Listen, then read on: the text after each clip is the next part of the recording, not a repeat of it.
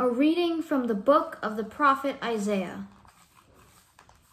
You, Lord, are our Father, our Redeemer. You are named forever.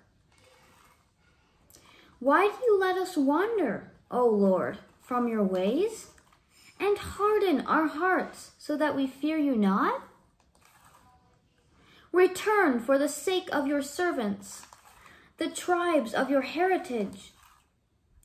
Oh, that you would rend the heavens and come down, with the mountains quaking before you, while you wrought awesome deeds we could not hope for, such as they had not heard of from of old.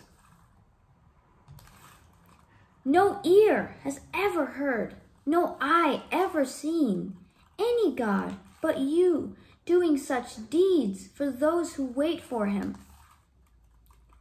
Would that you might meet us doing right, that we were mindful of you in our ways. Behold, you are angry and we are sinful.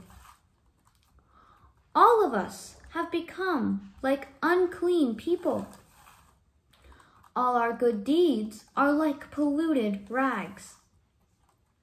We have all withered like leaves, and our guilt carries us away like the wind.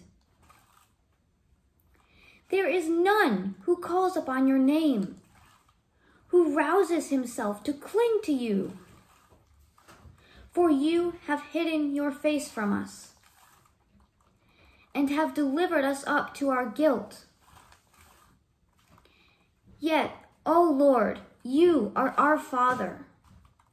We are the clay, and you the potter.